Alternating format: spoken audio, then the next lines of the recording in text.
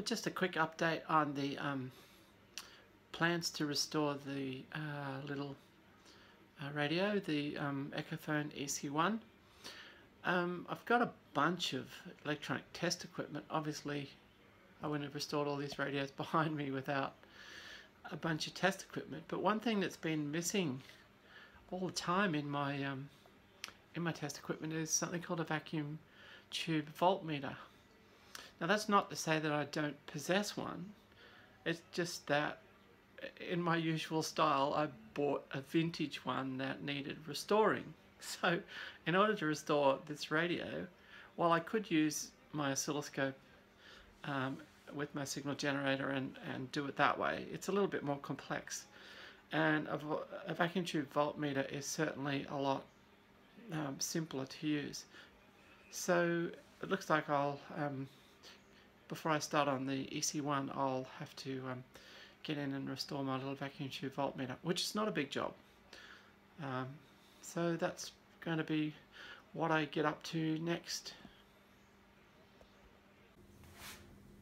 So retrieving the vacuum tube voltmeter from my four-wheel drive where it's been stored in a set of drawers, I discovered that the clear cover over the meter had broken, so I've just glued it together temporarily while I look for a replacement part, if I can find one.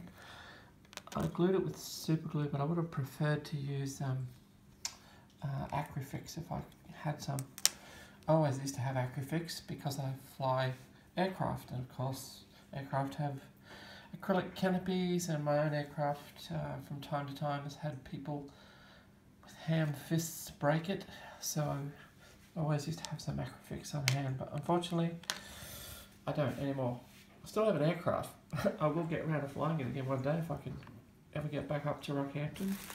Anyway, so my old meter, which is a US built kit from Heathkit, I don't know what era, it's a V-5, so I don't know, I'm guessing maybe about 1960s or 70s, but I don't really know. Anyhow, before I start fixing some of my old radios, it would be smart of me to get this meter working, because it would simplify things quite a bit. Just inspecting the cord, it's not too bad.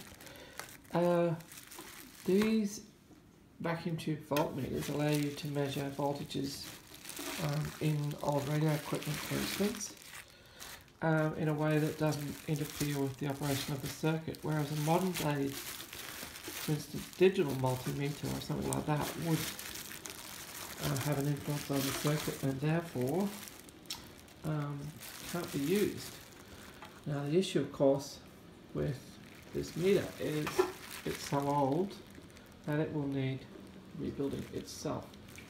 I'm going to see if I can get it apart, but I don't have enough spare hands, so I'll just put my camera down here for the moment.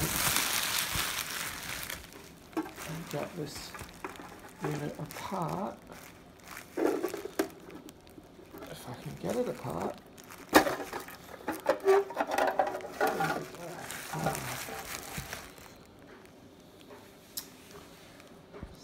So, and that's interesting. One of the parts has come away, and I have to see if I can find where that's come away from. I've got the circuit diagram, so I will be able to work it out. Anyway, the issue will most likely be just these two capacitors. Most of these resistors are probably going to be okay, but I will have to check their values to make sure they haven't changed. Anyway, so there you go, that's a smaller restoration job I'm going to have to do before I start on the radio. I don't have to, I've got actually an oscilloscope that I could use, but the oscilloscope's obviously much more difficult to set up and adjust. I have to check that vacuum tube. I've got a battery in here.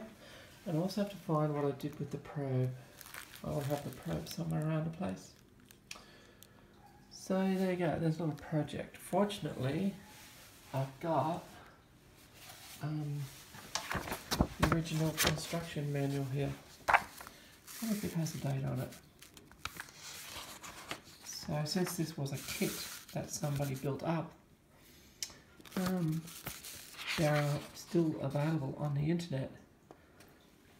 Copies of the original instruction manuals, which will tell you how to step by step assemble the unit. So that will be very handy for troubleshooting. Let's see if we can see where that capacitor went to.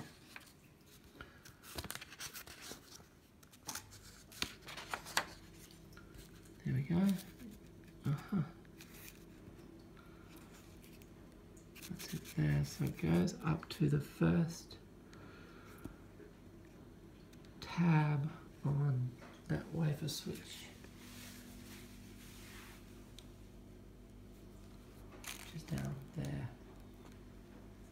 Where I thought it came from. Alright, cool.